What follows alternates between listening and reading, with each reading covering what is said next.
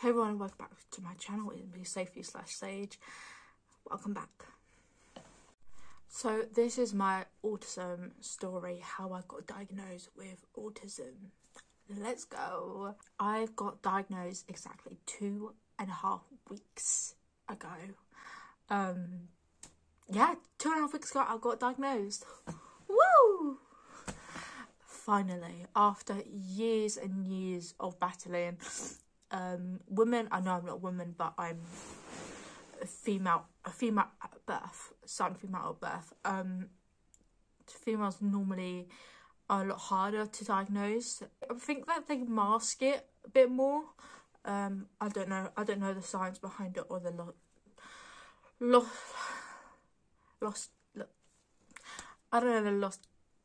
I can't say that word.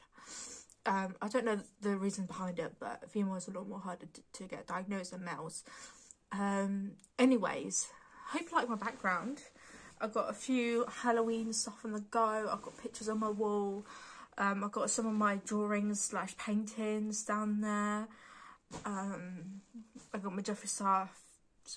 I'm on the floor on my beanbag because I was tidying up my room and I needed to take out the chair. But when I was before year 5, that sort of school age, 10 and below, I think I was trying to get diagnosed. I can't remember if I actually went through the test or I always thought I was autistic. I always thought I had it. So I was trying to get something when I was a lot younger, but we moved house. I'm originally from Kent. I moved to Swindon. It was, yeah, we couldn't get done. We had to move counties. It's a long way, Kent to Swindon. So fast forward until when I was 15, I went for an autism test. Then this is real life. They said I'm autistic without my hearing aid in. I meant to wear a hearing aid. I haven't worn a hearing aid in years. I said, yeah, you're autistic without my hearing aid in. So I was diagnosed with ADHD because I fit in the ADHD category, and they said, yes, I definitely have ADHD. So I was diagnosed with ADHD when I was 15. I still have that diagnosis because I still have ADHD. So yeah, and then when I was 18, I moved into a care home, and I started to think about it again, like, actually, I think I am autistic. The doctors got it wrong. And yes, you should always listen to doctors, but when you know, like, you know your body, you know mind more, you know your body and your mind more than anyone else, more than the doctors and more than psychiatrists. Like, they just read from a textbook, but you are you. Like, so fast forward to when I was 19, I turned 19 in prison. So fast forward to prison, I was 19, well, 18, just turned 19 in prison. And the mental health team says, you're autistic. Have you not, why are you not diagnosed with it? So that really confused me. Like, you're definitely autistic. So I had an autism test in prison, and they said, yes, you're autistic, but but you need to do another test, or I need to do it properly with an actual autistic, not autistic person, but autistic diagnostic person. And I said, oh, I want to wait till I get home, till I'm more stable and I could do it properly. So I also had another ADHD test. That still come back. I still got ADHD. So yeah. So now I'm in Salisbury at my new home, and I just had a test about a month ago. So normally the test, an autism test takes years, especially in the adult team. It takes years to actually get a appointment. But luckily, I already had the fast track from prison. So yeah, I had the test. And the test went through everything. I think it was mainly about childhood. That was the main thing about childhood. I don't remember a lot of my childhood because of trauma. And trying to figure out about my childhood, so my parents had to do that for me. So yeah, they talk about your diagnosis, your medication, they talk about your childhood, what your favourite interests were, what your favourite food were, and also now what's your special interests, what's your, like, the food you eat, your behaviour, thoughts about animals, stuff like that. And if you have empathy, your feelings and mood swings, stuff like that.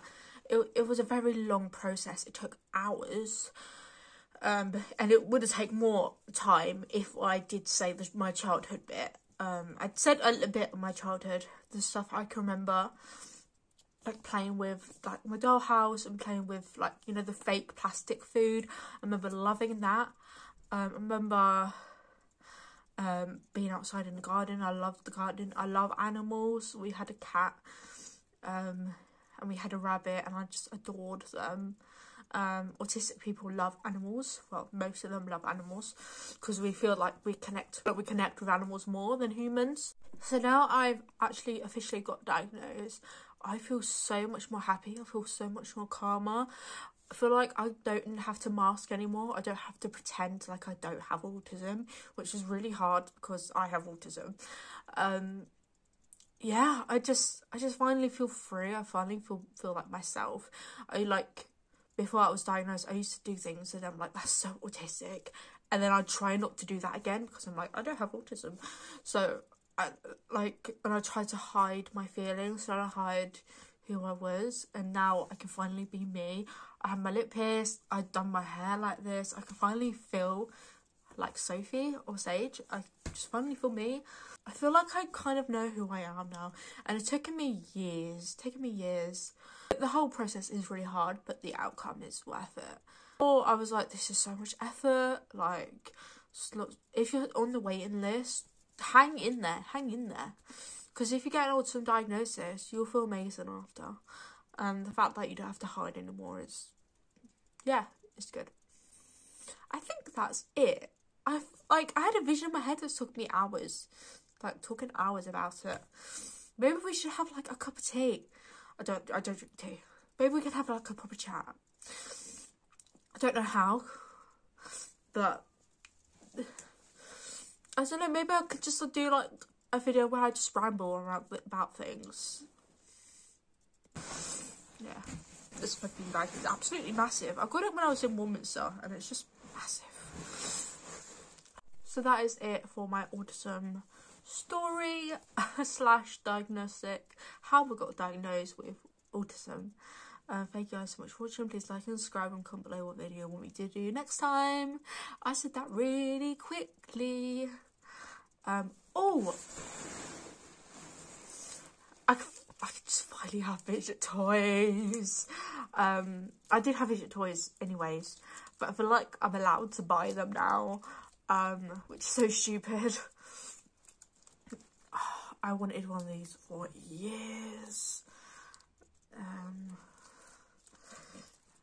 I know that you're not alone. We're not alone in this world. There's millions of us, I think. I'm sure there's millions of us. We all see the world as a different view to non-autistic people, or is it neurodivergent people? But we're still normal. We're just created differently. But we are all normal, and we all are the same, I guess. Are we? I don't know. We should all be treated equally, though. I think that's what I'm trying to say. See you later. Bye.